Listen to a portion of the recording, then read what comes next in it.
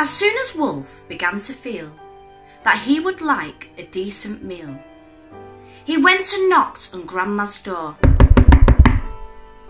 When Grandma opened it, she saw the sharp white teeth, the horrid grin, and Wolfie said, "May I come in?" Poor Grandmama was terrified. "He's going to eat me up," she cried. And she was absolutely right. He ate her up in one big bite. Poor Grandmama was small and tough.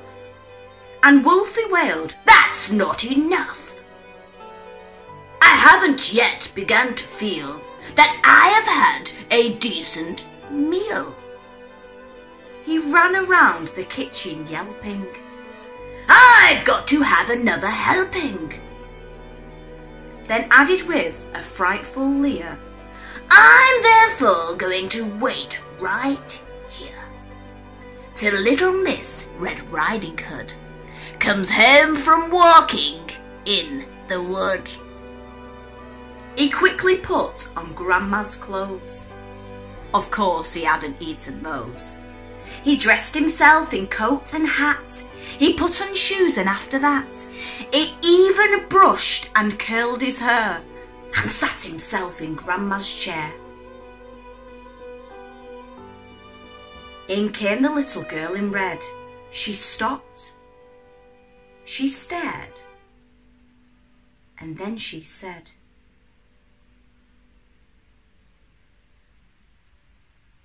"What big ears you've got, Grandma." "All the better to hear you with," the wolf replied. "What big eyes you've got, Grandma," said Little Red Riding Hood. "All the better to see you with," the wolf replied. He sat there watching her and smiled. He thought, "I'm going to eat this child. Compared with her old Grandmama, she's going to taste like caviar." Then little Miss Red Riding Hood said, "But Grandma, what a lovely great big furry coat you've got on." "That's wrong," cried the wolf. "Have you forgot to tell me what big teeth I've got?"